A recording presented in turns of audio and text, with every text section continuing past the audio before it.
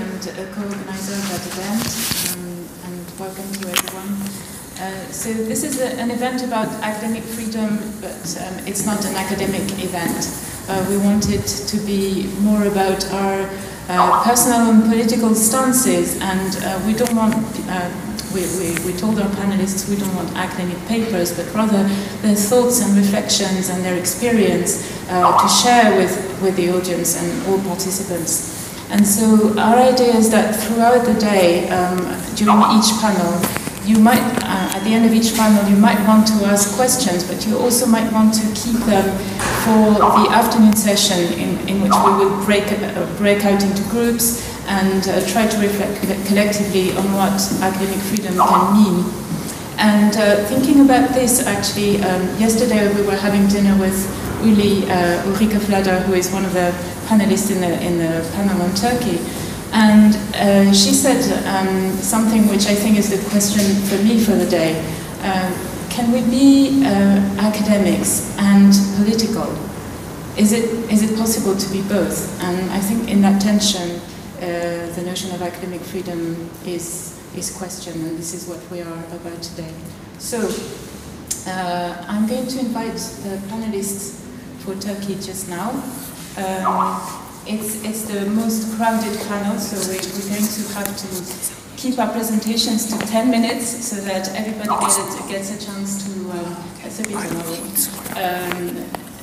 everybody gets a chance to talk, and then we still have 25 minutes for questions from here and from our audience, our virtual audience. Tuna?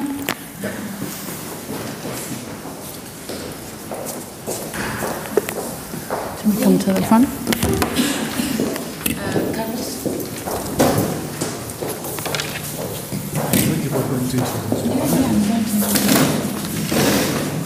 So I'm going to introduce the panel. So Tuna Kuyucu from Bosphorus University is currently having a fellowship in the University of Edinburgh. Ulrike Flader, who is from the Demo Center for Peace. Democracy. Then we'll have two speakers on Skype. Tebessum Yilmaz from the University of Tübingen and the University of Istanbul, and Azat Zana Gundogan, who is now at Cornell University. And then we will have a commentary from Carlos Frade, who is from the University of Salford. So that's 5 people talking, and then we'll open the floor to questions. Tuna. All right. Thank you very much for attending this very important event. When I arrived in Edinburgh in May, after a few weeks, I had the pleasure of meeting Sophia and Isabelle, and when we were brainstorming about what's happening in Turkey and what we can do, this idea came up to have this panel and to make it actually comparative, which really excited all of us, and I hope it's going to be a really productive day for all of us. So, as you probably know, because it became very much discussed and very much publicized around the world, in Turkey, more than 1,000 academics signed a peace petition titled "We won't be, or we refuse to be part of this crime," that was taking a very clear and very definite stance against the indiscriminate killing and violence that the Turkish state has been waging on the Kurdish population, at least since the June 2015 elections in Turkey, that the governing AKP lost its parliamentary majority. And then, in reaction to this peace petition, the government decided to take very much of a swift action, and more than 500 academics have been under disciplinary investigation. More than 100 of them have been fired from their posts, both in public and private universities. Many have been forced to retire, and 4 of the academics, one from my own university, have been jailed and kept in prison for more than a month, for about 40 days, without any charges against them. So it was apparent that the peace petition signatories, us, have really sort of made this government, made the state very uncomfortable. But then when I was thinking about how I would open up this panel and give it to the other speakers, I decided to take a little bit of a longer historical look at this issue of academic freedom and the state of universities and intellectuals and academics in Turkey. And I decided to give you a very, very brief background so that, you know, we can sort of contextualize what's happening right now and see it as part of a clear pattern. Well, universities, academics and intellectuals have always been on the foreground and on having a fragile relationship or fragile status in Turkey ever since the formation of the Republic, and even before that actually during the 19th century in the Ottoman Empire. But when we look at the Republic's history since 1923, we see that in every sort of major political disruption with coup d'etats and etc. For example, in 1960, 1971 and 1980, lots and lots, hundreds of academics have always been fired. You know, if they are public employees, and for a very long time we only had public universities in Turkey, their public employee status have been taken away from them. Sometimes their passports have been confiscated. They cannot leave the country. And in parentheses, I have to mention that one person who lost his post in Turkey, who was scheduled to, or who was going to Germany just yesterday, was stopped by the police. His passport is taken away and he's under police custody. So, you know, this has been going on for a very long time. In addition to that, 9 academics in recent history in Turkey have been assassinated clearly or directly for their political views. And you might, of course, not be surprised to learn that these are all left-leaning, democratic, and a lot of them are quite directly involved with the question of the Kurdish issue in Turkey. For example, or in other cases, many academics have been jailed. For example, a very well-known case is Ismail Beşikçi, a Turkish scholar, a Turkish sociologist, a very well-known and a very accomplished and impressive scholar who's working on the Kurdish issue for things that he has written, has been sentenced for 17 years and spent 17 years of his life in jail. So this is a trend. And for example, I would just like to give you one more example and then talk a little bit more specifically about how the government controls universities nowadays. And this example is particularly telling and scary in my opinion. In 2000, more than a decade ago, there was a very curious incident in Turkey where the police forces took to the streets. Thousands of police officers took to the streets of Istanbul after 2 of their members have been killed in street clashes in a Kurdish neighborhood in Istanbul. And the clashes took place because that Kurdish neighborhood was under very, very violent police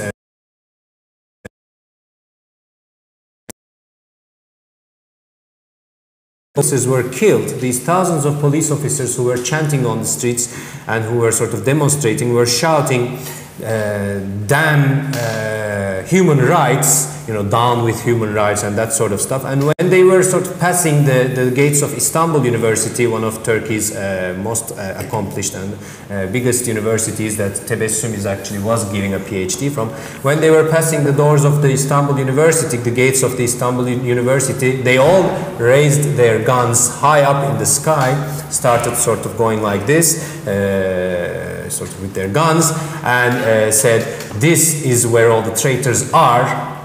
And that was a very clear signal, and you know, a lot of newspapers in Turkey were scandalized and were sort of really surprised about what they saw. But you know, if you were a left-leaning or sort of like a critical scholar or student in Turkey, of course this was no big news, because the police and police forces, or you know, extra legal or sometimes, you know, paramilitary or those kinds of forces have always been present in universities, have always sort of intimidated scholars and students, and have always, whenever there are big student events, and there are many in Turkey, whenever there are big student confrontations between fascists and democratic forces, the police always takes the side of the fascists and always protects them and always shows very clear violence against the democratic students and democratic forces in the university. So what I'm trying to say is that what we are witnessing right now is really not new, but it is on a much larger scale well, in a twisted kind of way, it's sort of, thankfully, because of its size and because of the horrible state response, it woke the world up to this unfortunate fact.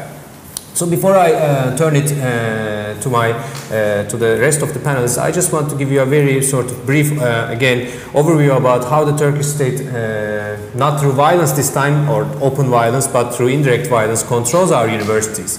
After the 1980 coup d'etat, which still pretty much shapes and is shaping the current Turkish politics, because we are still governed by the constitution that was written by the coup d'etat leaders.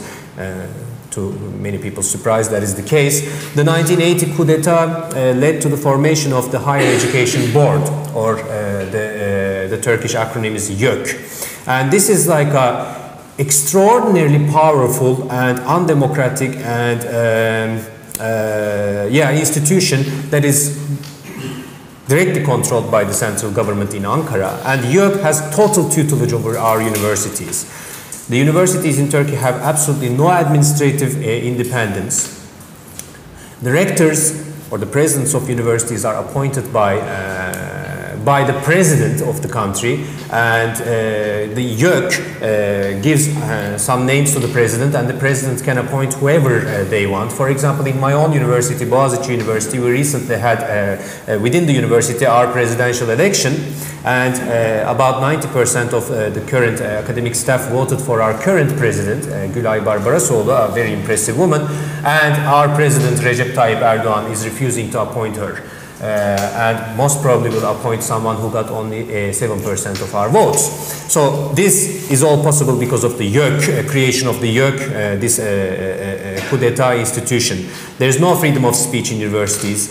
Whoever says things against the governmental line can be put under investigation, and as we see can be sort of fired very easily. The budgets of universities are controlled by the central administration. Promotions, for example, I applied for being promoted to associate professorship last year, and after I signed the peace petition, my application was annulled. They cancelled my application because apparently I made one small procedural error.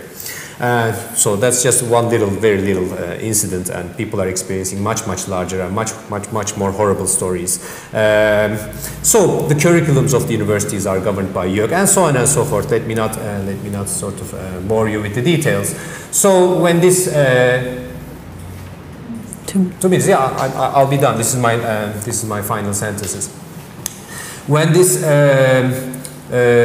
peace petition issue came up and we all signed it, and when we saw the state response, we were not surprised in any way that this was happening, but we actually, most of us, were kind of surprised and taken aback with what kind of reaction we generated from the government. I mean, it's just a peace petition. It's nothing really out of the extraordinary, out of the blue. I mean, this kind of thing happens all the time. But the content of this peace petition, the title of it, that we refuse to participate in this crime, really, I think, made the state of Turkey feel like a rabbit in the flashlights of a car. I mean, it just basically froze and sort of had to face itself in the mirror and then started attacking us. And I won't go into the details of what happened after the peace petition, because the rest of the panelists will do it for you. So here I would just like to hand it over to Uli, who will talk about or contextualize this peace petition in the larger sort of environment of the Turkish state's violence against Kurds. And then Azat from Skype will take over. Azat was a faculty member at Mardin Artuklu University, and he got fired from his post. with no reason but this political sort of his political stance, and now he is in Cornell as a visiting scholar. And then Tebessum, who was a PhD student at Istanbul University, lost her PhD student status and had to start over from master's level in Germany, and all of these people's lives are really disrupted. I'm at Boğaziçi University, one of the few universities in Turkey that still protects its academic staff. Our president refused to start a disciplinary investigation against us, and that's one of the reasons why the president Recep Tayyip Erdogan is refusing to reappoint her to her post. So my personal status seems secure so far, much more secure than other people who have witnessed much worse reactions, but I'm also kind of wondering what's going to happen to me. So, all right, and then Carlos will close the panel with his commentary. So, Uli, yes, my thank microphone you. to you. Oh, do I? I think I have my own. Let me close okay. mine. Yes, I think I have a presentation. I was just wondering whether I have to go that way? Or? Okay. Yes, well, thank you very much for the invitation, and I think I'm part of the Academics for Peace International Committee. Just so that you can sort of know where I come from, I lived in Turkey for the past 9 years, and I was just about to start a position at Nişantaşı University when the petition was signed. I, in fact, didn't sign the petition, probably with some kind of fear that I could be deported. But because my partner signed the petition, I was fired too, or my contract was revoked. So this is sort of just gives an idea of the arbitrary and the spectrum really of things that have happened. Tuna has already hinted at some of the things that had happened, and well, I'll talk a bit more about this later. What I want to do is sort of try and give you a feeling why this petition sort of, the context really of the petition, and why this has to do with the title of the whole event today, National Security Threats for Academia. And I think that's what we also want to talk about, because what happened was precisely in this condition. Now, I've not used this before, so we'll see. This is a quick timeline. I won't go into the details just because Tuna already said everything, but maybe you might remember that on the 7th of June last year, elections took place, which meant that the AKP actually lost its majority.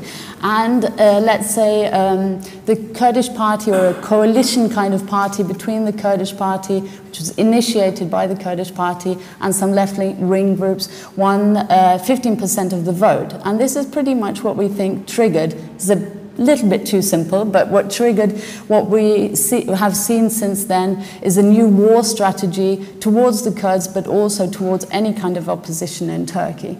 And what happened then was that this election was cancelled, and a new election was announced for, or a re-election was announced for the 1st of November. But in between there, we saw an immense or an extreme rise in violence, especially in the Kurdish region, but which started off with a massacre towards 34 socialist young people in the town of Suruç. And from then onwards, the state decided to declare curfews in individual cities in the Kurdish region, and which led to very many deaths and a total militarization of the area there. I'll just show you some pictures here. So these were pictures that we were then confronted with day by day, until then sort of the situation arose that the petitioners decided to write this petition. So we had military in the streets in the whole of the Kurdish region. These curfews were 24-hour, and first they were declared in just a few towns, but then sort of for months on end, weeks on end, were not stopped, so that the people actually, the whole population in these towns had to flee their situation. So flee the cities. And what we see in the petition is that the petition directly criticized the state precisely for this. It said that there is a massacre going on and deportation. And this was something that the state obviously didn't want to hear, because in their eyes, it's an operation in a situation of national security. So, until the 10th of the 10th of January, sorry, in which the petition was signed, already 50 people had died. Among them, girls like Helene Shen, who was shot by the police. This girl, Cemile, her body, she was shot in her own yard, and because of the curfew, the family wasn't able to bury her and had to keep her cool her body in the house. Bodies were kept lying on the streets for days and days, which is also a form of to show what is possible. You are not even allowed to mourn your death. You're not allowed to bury your dead.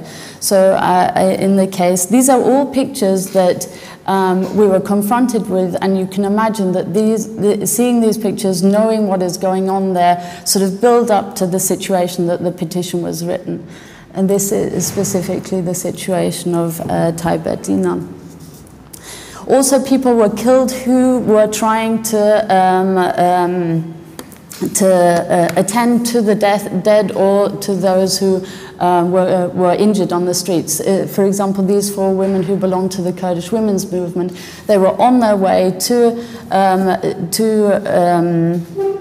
engage, on the one hand, to make a point and say, no, we're going to break up this situation, we want to stop this, and on the other hand, attend to the wounded there, but even they were killed. Also, people who were on the streets trying to leave their homes with white flags as well were shot at.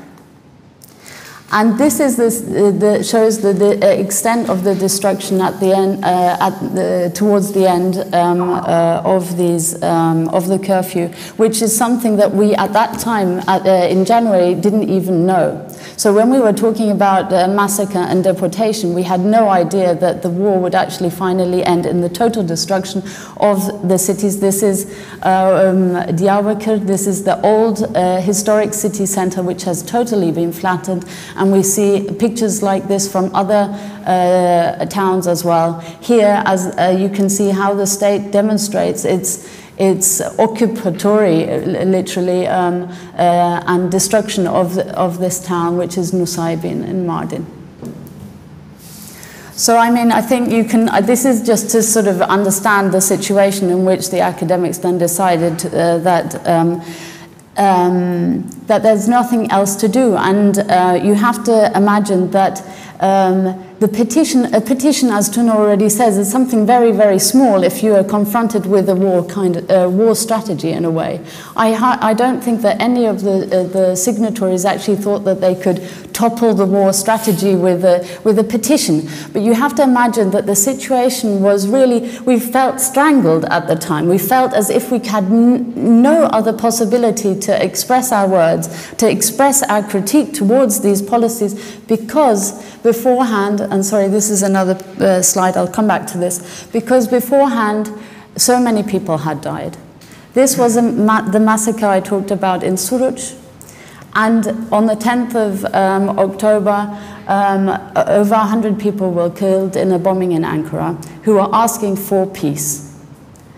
So what I'm trying to say is that all forms of democratic critique that are standard for a democracy, that you take to the streets or in other ways, were closed down. And all we had in our hands was literally the petition. And we had no idea that at the end of the curfews, over 300 civilians would have been killed, 78 of them children, nearly 70 female, but also 30 that are over 60.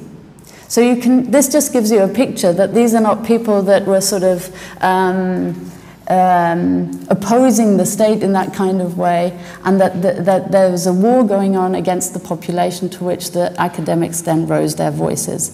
So what I try to say is that the situation was so unbearable that these academics said that it was like a scream for air, or taking a gulp of air, saying, no, we will not be party to this.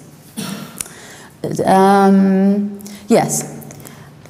What then obviously happened, and I'll show you some pictures to that, was that, as Tuna already mentioned, Erdogan himself, the president of Turkey, criticized the academics, or started a smear campaign calling them traitors, which is obviously the easiest way, then pseudo-academics, dark figures, and a danger for the unity of the nation. And I think that's what we also want to talk about here.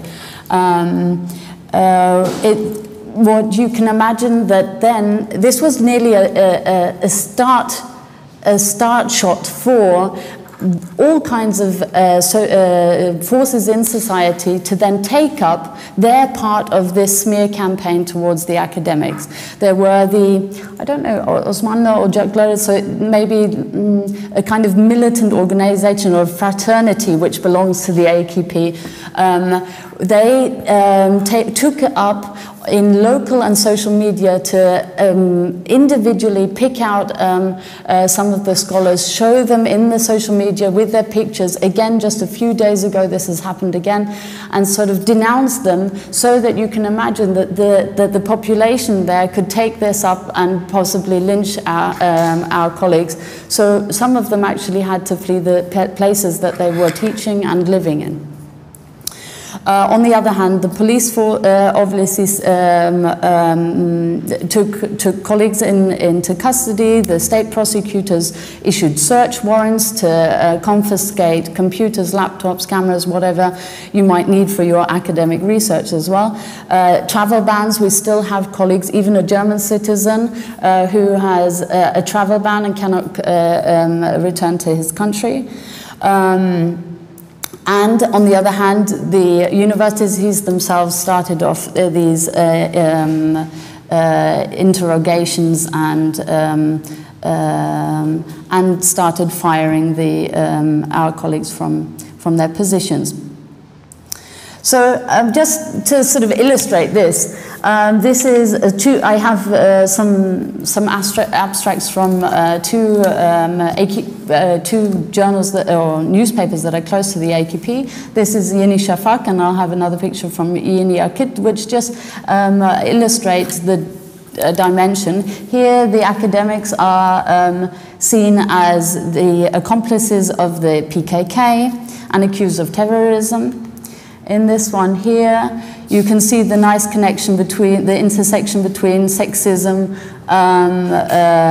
racism and nationalism here, sort of accused of being abnormal in some kind of ways, enemies to Islam and Turkishness.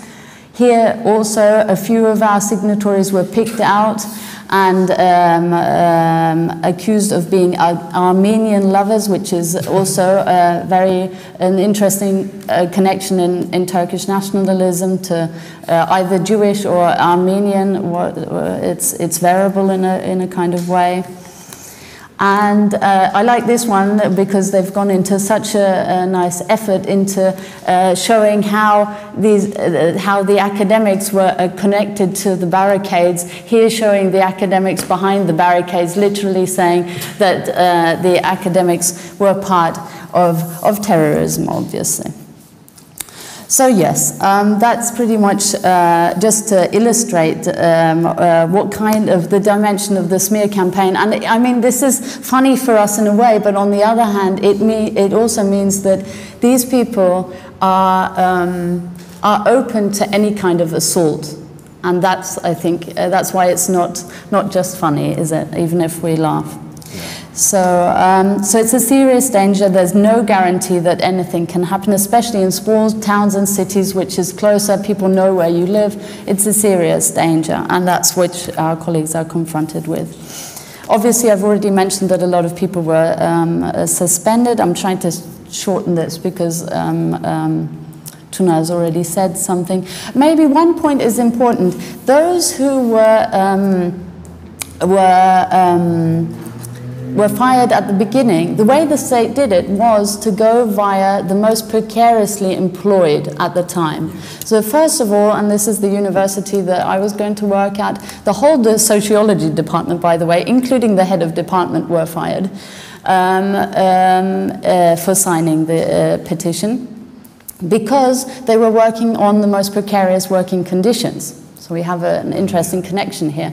In the private universities, they have contracts where it's stated if you have any kind of, if you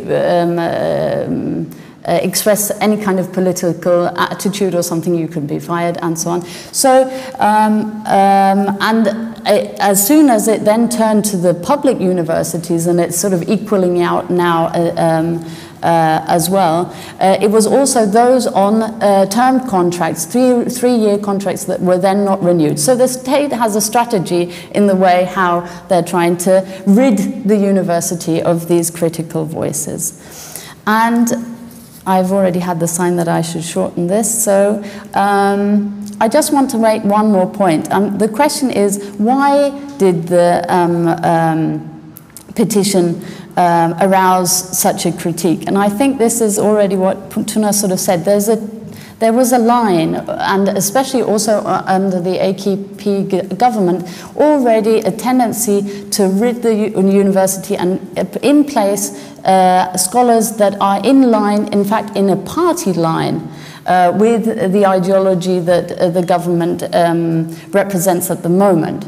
And I think that we can see that this petition was used in a way to precisely do this.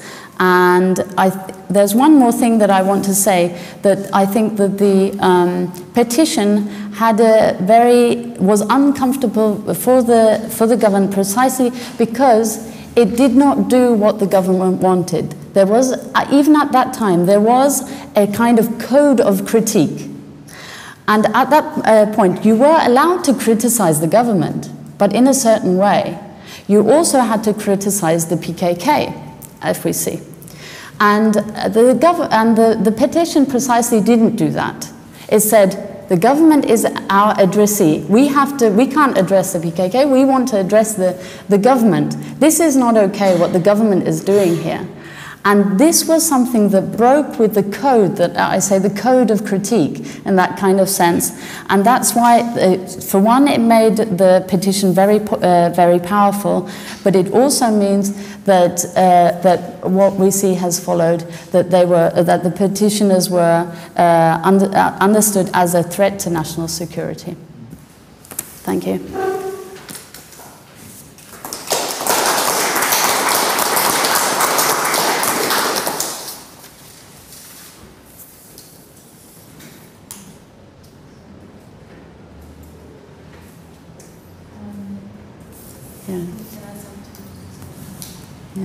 Azat, do you hear us? Hello, can you hear me? Yes, we can. Great. All right. So shall I continue? Yes, please, Azat. Okay, great. Thank you so much. Hello, everyone. I greet you all from the US with sentiments of solidarity, and I would like to thank organizers and especially Tuna for inviting me to share my first-hand experiences of oppression in Turkish academia and about my colleagues' attempts to reclaim our university. I'm an urban sociologist. I was one of the thousands of honorable signatories who signed the Call for Peace petition until June 2016, when I and my wife, with our 2-year-old daughter, had to leave the country. We both had to work at Mardin Artuklu University, which is in the city of Mardin on the Syrian border of Turkey. Currently, I am a Scholar Rescue Fund Fellow and a visiting research scholar at Cornell University, trying to find ways to settle down and move on with my life and scholarship after being forced into exile. So, in my discussion today, I would like to share with you my ideas about what's been happening regarding the issue of peace petition and attacks against academia in Turkey. So I would like to accomplish two things. First, I aim to locate the recent state attacks against critical academics into the context of Kurdish political movement in Turkey and the region. And this point would be a kind of partial answer to what Ulrike has just asked. Why did the petition arouse such a reaction in the part of the state? And secondly, I want to provide you with a personal account of a Kurdish academic who worked in a Kurdish city when Turkish state's practice shifted from peaceful reconciliation to security measure in its Kurdish policy. And I'm sorry guys, I can't hear my own voice, which makes it hard for me to concentrate. Would you please at least mute your microphone? I'm sorry.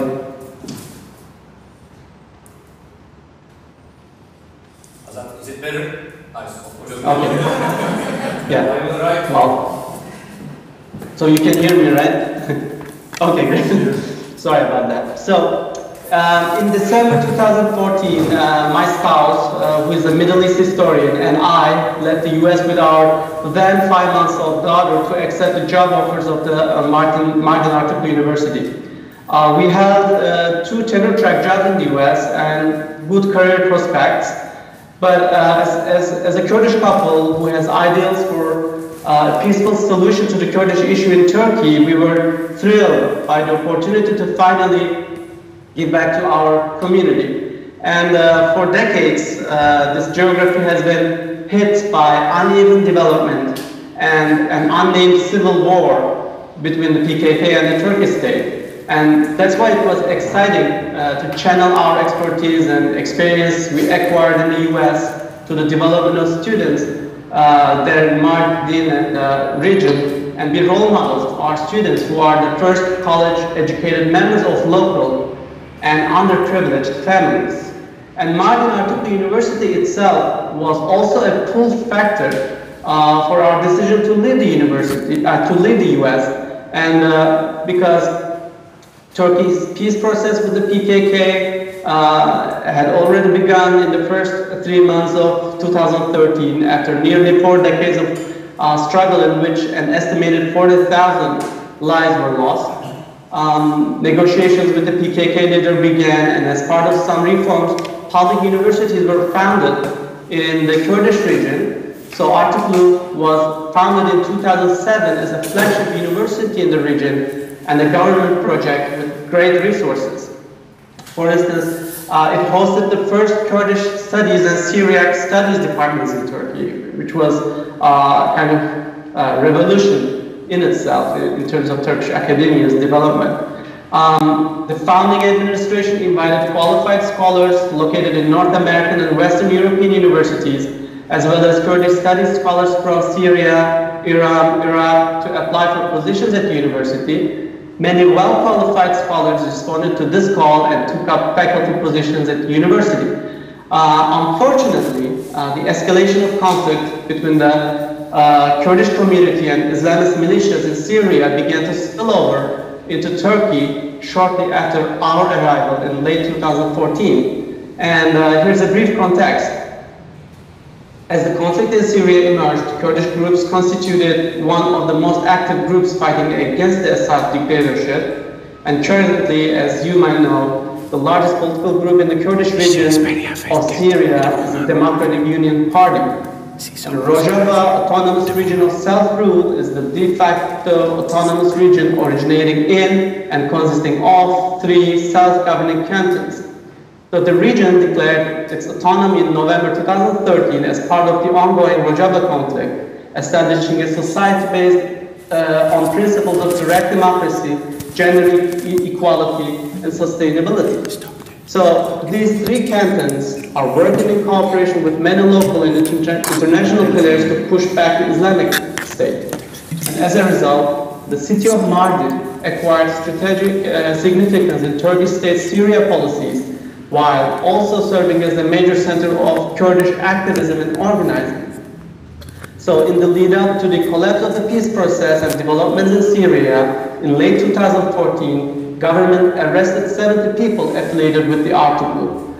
And shortly after those arrests, Ahmet Ağıratçı, a theology professor who had not supported Artu group's program, original program, was selected to serve as the new rector of the university. So in such a context, unfortunate context, we moved to Mardin and immediately began to face an increasing degree of political pressure, discrimination, and censorship. In the face of such pressure, we immediately took part in the mobilization among faculty. We formed an initiative called Independent University Platform. So we attempted to reclaim our university and did so to a certain degree. We were successful to a certain degree to create a kind of counter-hegemony on campus. It was a loose group of faculty that strived to form a counter-stance against discrimination, favoritism, undemocratic practices on campus, and many more we sensed would come, which eventually did come. We took an active stance when pro-government rector fired or suspended scholars on political grounds. He unlawfully terminated 14 foreign faculty members in the summer of 2015, alleging that they were foreign intelligence agents or spies. The collapse of the Kurdish peace process and the adoption of a military strategy by the government following the June 2015 elections heightened tensions in the city of Mardin. Uli gave you a nice timeline, actually. I'm not going to go into detail, but I would briefly talk about how we felt, how we experienced all these terrible violent attacks against civilians in Mardin, and then how we ended up in signing the petition. So even, by surpassing the 10% threshold needed to enter parliament, the pro-Kurdish HDP has secured 80 seats. But even before the election day, there was ISIS threat against the Kurdish political groups and population. 2 days before the elections, there was a bombed attack in the electoral rally of the HDP. Again, all the evidence directed at an ISIS member of Turkish nationality. After the election, which was a victory for the Kurds and Democrats and secular people of Turkey, there happened multiple bomb attacks, a spate of murders in eastern Turkey that began when 32 left-wing students activists died in a bomb blast at Suruç on their way to Kobane on July 20th. And all these attacks targeted the democratic, secular, mostly Kurdish groups in the country and later spread to urban central areas in capital Ankara and Istanbul. Also, civilian representatives of the Kurdish politics were targeted. The president of the Diyarbakir bar, Tahir Elçi, was killed in daylight.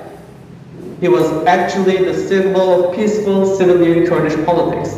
And in line with these attacks, Turkish army organized military operations in the Kurdish areas. All of a sudden, the region caught in a spiral of violence.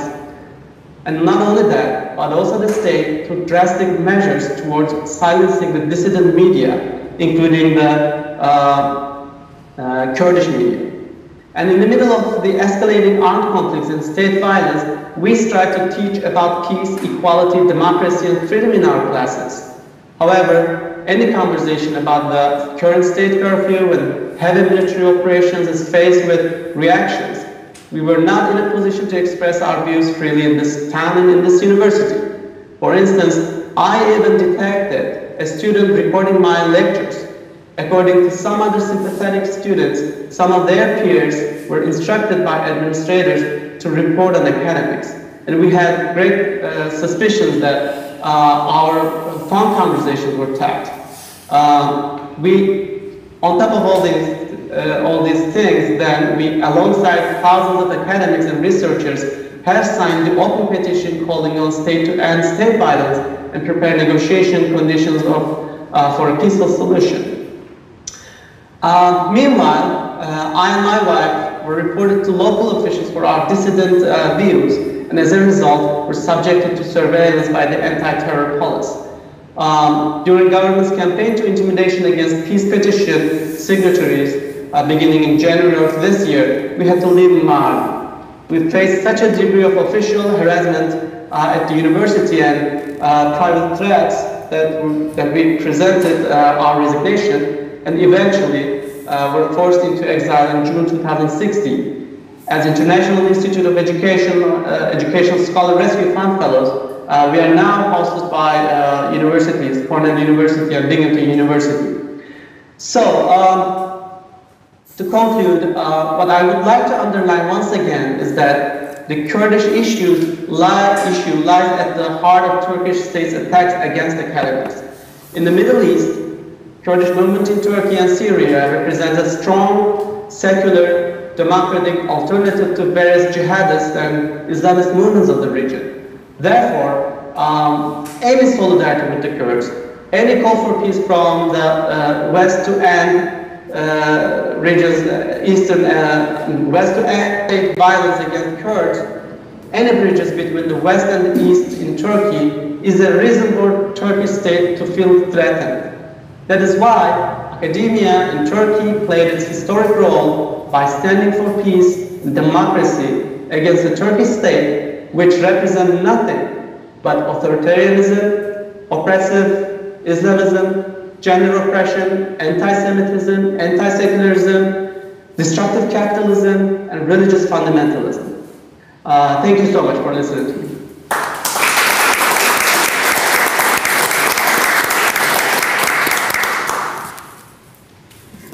Oh, I cannot hear you, by the way.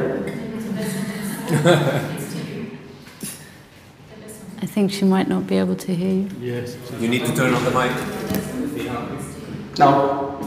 Just 1 minute. Okay, great. Yeah, no. Thank you very much, Azat. Thank you. Tebessum, now we are listening to you. I'll turn off our mic. Okay. Hi everyone, greetings from Germany. As Tuna mentioned before, I was a PhD candidate at the University of Istanbul at the Political Science faculty and the department. Even though more than half of my faculty members signed the same petition with me, we were only a few students in the whole university who signed the petition as students. So I was forced to quit my thesis by my supervisor, and I was told either I have to change my topic or I have to find a new department for myself. So, and the thing is, I was working on state violence against Kurds in Turkey. So the topic was already really political, and she didn't want me to continue my research anymore. And in my last semester at the university and my thesis, I was forced to quit. And afterwards, I have to apply for a new program, and I found this program in Germany at the University of Tübingen, and now I'm doing my second master's here for a while. And apart from that, also my partner, who was doing his internship at the same time, and he's a German citizen, and he needed to prolong his internship due to some residency permit issues. And his mentor, who was also at that time the head of the department, she refused to sign his prolonging because of my political affiliation. So I think it's one of the really few cases when the gender relations work in the other way. So he couldn't get his prolonging because I signed the petition. And but like in every story, this story also has another side. My colleagues put it in the context of the human rights violations in Kurdistan, state violence, and the struggles that the academics for peace have been going through. And from here, I would like to continue with the resistance and the solidarity acts among the group in academics for peace. So, when we signed the petition, of course, and after we have been targeted by the president, we started having some meetings. We talked about the situation, and we talked about what could we do from now on. So we basically organized some commissions, some committees among the group, which are like one of them was the international group for networking, Uli is also a member of that commission. And there was a commission of law. Basically, those are the academics with the law background or teaching at the law faculties and so on. And then there's the Solidarity group, which I'm also a member of this group. Basically, we are reporting, giving consolations, and documenting all the violations against the academics. I'm not sure if you've seen those reports already, because my connection is really bad, so I can't watch this thing from YouTube. So I'm not sure if you've seen those reports. So basically, we are preparing those kind of materials. And we had some few groups. One of them was the project group. Since we are academics, of course, we also need to keep on working for our own research. So we decided to write some projects and keep doing what we were doing before. And the last one is the alternative academia, because since, as Tuna mentioned at the beginning, our universities basically have nothing. So I'm not even sure if you can call them universities anymore in Turkey. Therefore, we decided to give some common lectures and solidarity academias. The first one among this group was the solidarity lectures, and which was followed by a social science congress in Karaburun, Izmir. Me and some of our other colleagues, we basically prepared a common lecture for this conference. Instead of just presenting our own papers. We had to work on this a bit more, and since we don't live in the same city or not even in the same country anymore, it took a while, but if I can manage to share my screen with you, I can show you some pictures of that conference. So, yeah, here we go. Nope. So, this is one of the days that they have been working. They were working on this conference, the common lecture, and again I was.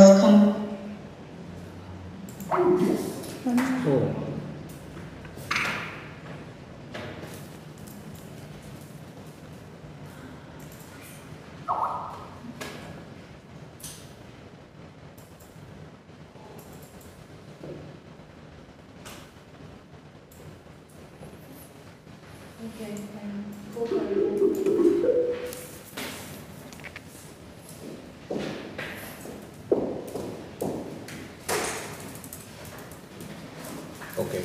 I'm here. You're back? Yeah. So I have no idea where we stop. Do you hear us? Yes, I can hear you, but I don't know when we lost the connection. You just started showing us the photograph, the first photograph. Oh, the first one? Okay. Yes. Okay, so the big one. As I said, this is the one of the days that they worked on this conference and the presentation. And this is another picture from the Tell her not to use the pictures because Yeah, the pictures are. Too heavy. Let me write them.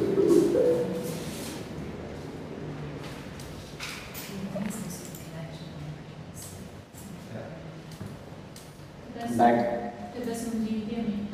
yes, I can. Forget about the pictures, I think. Okay. Yeah, you're welcome. Can you turn off the mic? So, anyway, and this Karaburun conference actually was followed by some other common lectures together with some other colleagues. And so now we have a name for this Solidarity Academy, which is called Academia for Society, or TAKA in short. And there's another Solidarity Academy from Kocaeli. Those colleagues from Kocaeli University, they basically lost their jobs after the decree law, the declaration of the decree law in Turkey on 1st of September. And they didn't even allow to be at the campus. They couldn't even, at the beginning, they couldn't even take their personal belongings from the university, and afterwards they had to go to their own rooms with the police officers of the university and the security guards. So, and those colleagues from Kocaeli, now they have their own academia, and they are giving free lectures in some solidarity places, like in some cafeteria or at the conference hall of their labor union. And another series called Wednesday Seminars from Mimar Sinan University in Istanbul. Actually, this seminar series have been going on for like, if I'm not wrong, last 14 years. But this year they decided to open those lectures and seminars of our colleagues who signed the petition or who already lost their jobs. So since, if I'm not wrong, since February, all those Wednesday seminars are given by our colleagues. And another example from Eskişehir. Eskişehir is also a well-known case, I would say, because the University of Anadolu University and the Osman Gazi University, they basically charge investigations, administrative and disciplinary investigations against their members. So they have those seminars and the lectures, if I'm not wrong, and they are very crowded, and people and the students in Eskişehir very like those seminars. And I would like to mention another initiative, I guess I can call initiative, which is academics, something like Academics Without Borders. We are not sure about them yet, but probably it will be something like Academics Without Campuses, since we are not even allowed to go back to our universities. So apart from this one, maybe I can also mention about the other types of solidarity among the group. One of them is financial support. Since many of our colleagues have already lost their jobs, of course they have to carry on with their lives, and they have to take care of themselves and their families. So through the labor union or some other foundations, we are basically collecting money for our colleagues, and we are trying to supporting each other.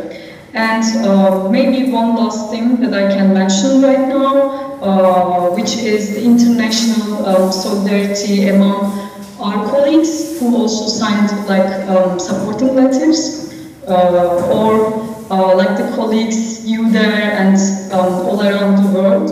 So they are inviting us to their lectures, they invite us for conferences, or they invite our colleagues, but of course because of the travel bans, many of them couldn't even make it to those countries to present their works or giving speeches. How is it put on? So we are basically connecting through Skype, like we are doing right now. Okay, not yet. And yeah, I think so far I can just summarize what we are doing just like this. And if you have any further questions, I would like to answer. Thank you very much.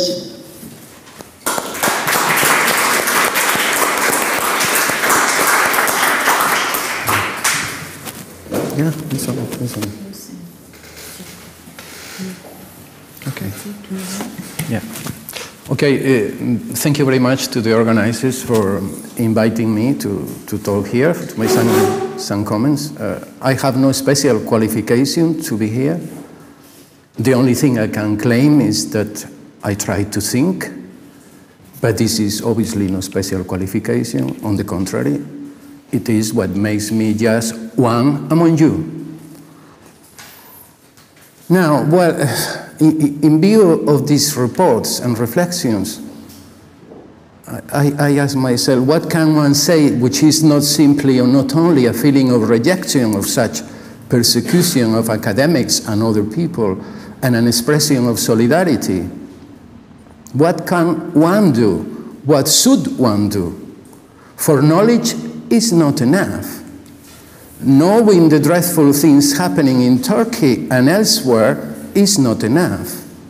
We often witness unspeakable injustices and not far away. There where we live, there where we work, here where we are, and nothing at all happens. Nothing at all. So if knowledge does not inspire us to what we ought to do, well, perhaps thought will. That's our only power, and if so, our only hope. I would therefore like to continue what our colleagues have started. Colleagues, it sounds so weak. Let me say and mean our friends, our comrades. What our friends have started by offering to you and to them 3 reflections and some questions that arise thereof. The first reflection bears on the relationship between the university and the powers in place. But this relation is part of a wider relation, which is that between the intellectual strata and the powerful, the rulers. The latter bond has a long story, much older than the university itself. And what can we say in a nutshell about that relationship between rulers and intellectuals? We can say that it has been and is largely a symbiotic relation, that intellectuals have as a rule always sought the benefits of the powerful by defending and obeying them in open or subtle but perhaps more effective ways. That's why Machiavelli famously and rightly claimed that he wanted to defend a thing that, quote, has been accused by all writers, by all the writers. He wanted to defend a thing that has been accused by all the writers, all the intellectuals. And this Machiavelli said at the end of the 14th century, beginning of the 15th century. And he was empirically right in saying that. And that thing was obviously the people, the thing that Machiavelli wanted to defend. But what is the people doing in this story? Well, everything, because what all other writers before Machiavelli did was to accuse the people and to defend the oligarchy. And the beginning of the university, with the University of Bologna at the start of the 12th century, was, as is well known, a concession by the emperor to the law scholars who defended him in the dispute with the Pope. Since then, and except in very rare moments and despite the Enlightenment, the university has been in this situation of political dependence and subservience. That is to say, the university has been the utter antithesis of Derrida's idea of the university without condition. The second reflection bears precisely on oligarchic power. Oligarchic power features among the oldest forms of domination in human history. Not only that, but, and this makes it unique, it has persisted across the most varied political regimes, historical periods, and kinds of societies, from ancient despotism, and the land of despotism, according to our ideology developed by the Greeks, was Turkey, was Anatolia,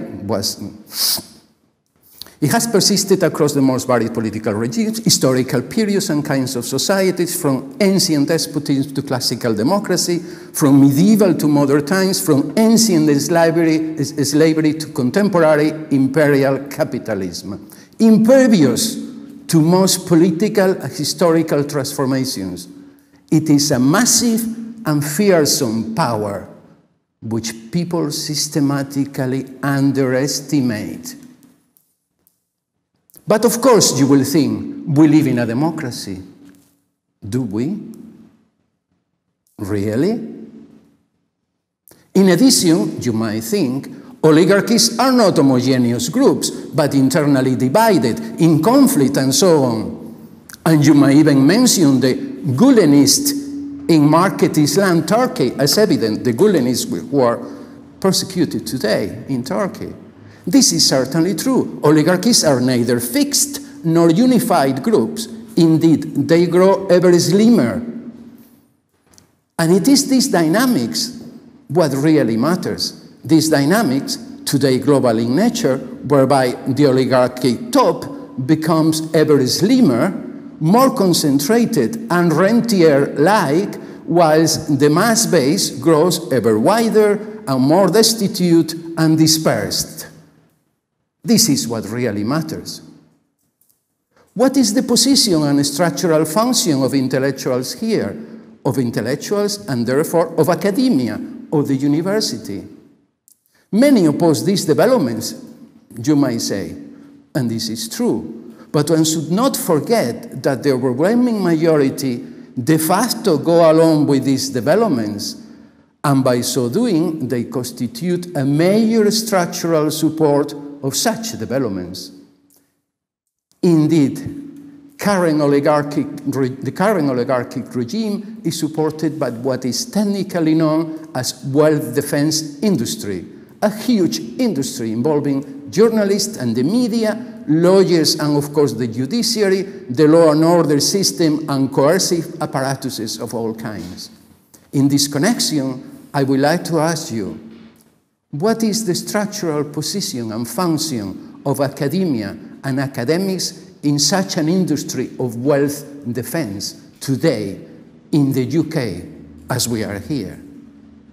My third and final reflection bears precisely on the conditions that make it possible this process of growing intensity, a process beginning with fear, we are in it, and continuing with almost complete withdrawal into private life, total dispersion of the groups, total dispersion of academics, emancipatory compliance, accusations by students against teachers, by teachers against by everybody against everybody else, because the managerial regime in which we are is about setting everybody against everybody else. You know this very well because you are social scientists and of course you analyze the society in which you live. And finally, growing violence and persecution. That is, all the dreadful things that had been and were so crucial in the unspeakable 20th century disasters. The distance between blind, fearful obedience in which we are and those dreadful things, is it as big as you might tend to think? Really? What makes all this possible? We need to think. Think, not just in the imaginary, but in the real. Thank you.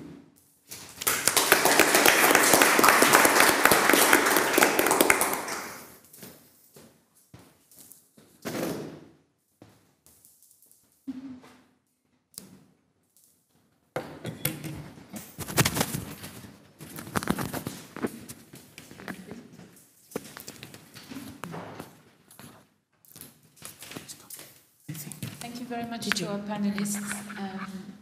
We have overrun the time, but that was to be expected with 5 panelists.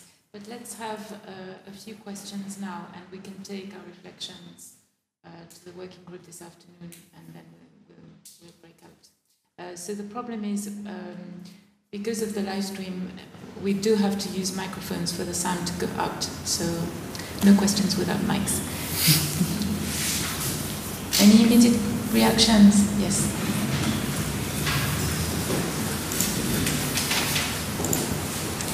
Thank you. My name is Andrew Neil at the University of Edinburgh. Last year I was involved in organising a section in a European International Studies conference which was going to be held in Izmir in Turkey.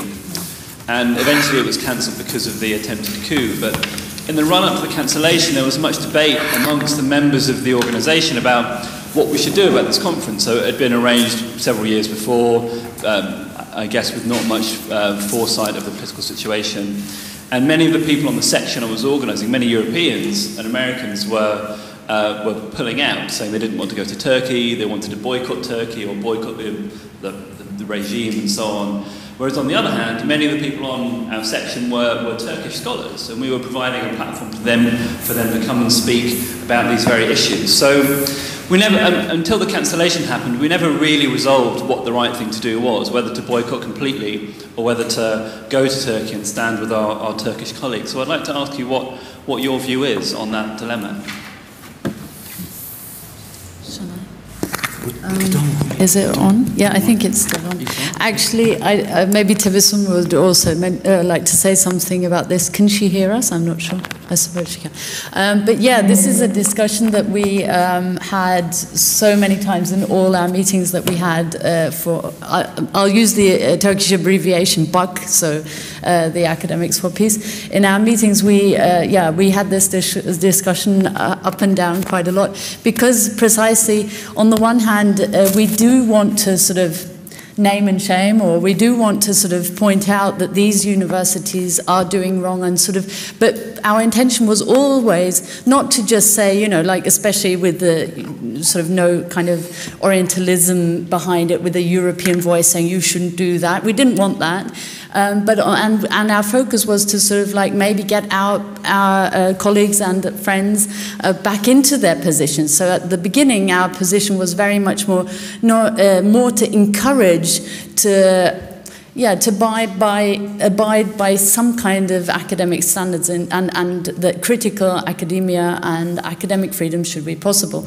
And this includes political expression of political stances. So at the beginning, our position was very much more to sort of encourage the re-employment of our colleagues. But till now, we still haven't got a unified position.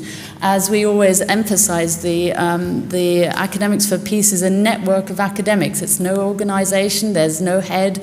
So if I'm speaking, or Tebessum or Tuna, we somehow speak for ourselves and always for the network in the same way. So we never had a unified position on this. I think what your discussion was exactly reflects what we were discussing as well. Yes, we have to point out, and that's why we're here, point out and speak about the situation, point to these repressions. But on the other hand, we have to open up the way to sort of give a forum, give some kind of space for the academics, precisely as your intention was as well.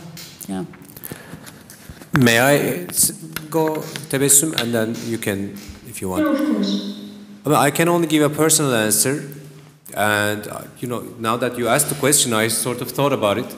And I think, for example, another IPSA conference was cancelled that was to be held in International Political Science Association. That was to be held in Istanbul last year, not because of the Academic for Peace initiative or anything, but because of security concerns. But when these things are cancelled, either by choice or by security concerns, I think it sort of empowers the government's line. And this government is very sort of skillful in turning everything into a narrative of, look, the whole world is trying to screw us. And it really resonates with the public, who is already sort of more than ready, I mean the general public I'm talking about, who's more than ready to sort of buy into this argument that the whole world is a conspiracy against Turks and Turkey.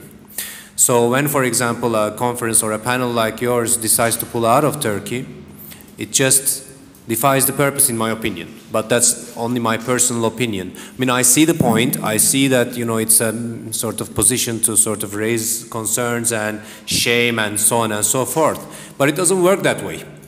The larger consequence in Turkey among you know, the government officials and their relationship with the general public who is following the government's official line, it is a statement of, look, they don't like us, they are just, you know, trying to sabotage Turkey and Turkey's position on whatever they are talking about. And then it just, you know, sort of is one more point that the government scores, in my opinion. So if you were to ask me, I would say, don't pull out, continue, and give the Turkish scholars the platform, and just, you know, it's just another voice platform. Yeah, that's what I would say.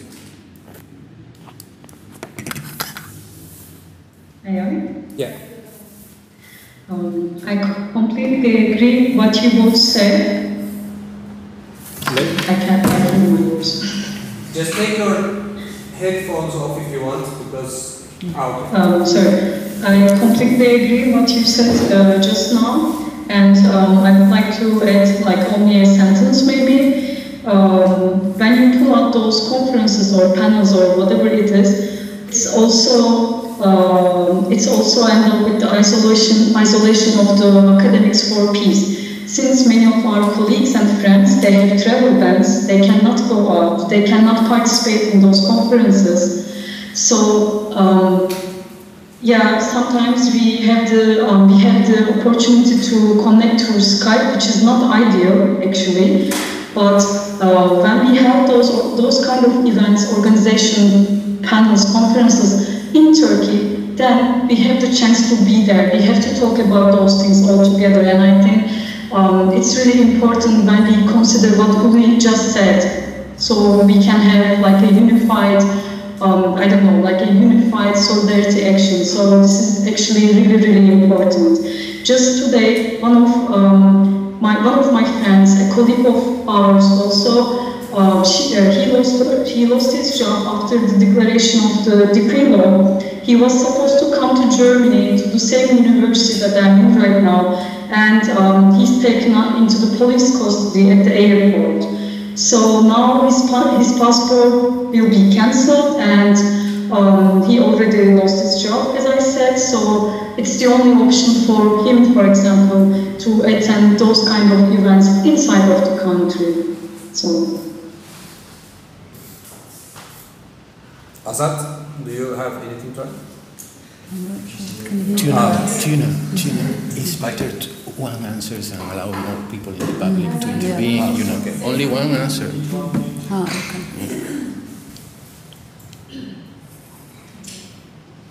Thank you. Okay. Point we thank our panelists again and take this forward.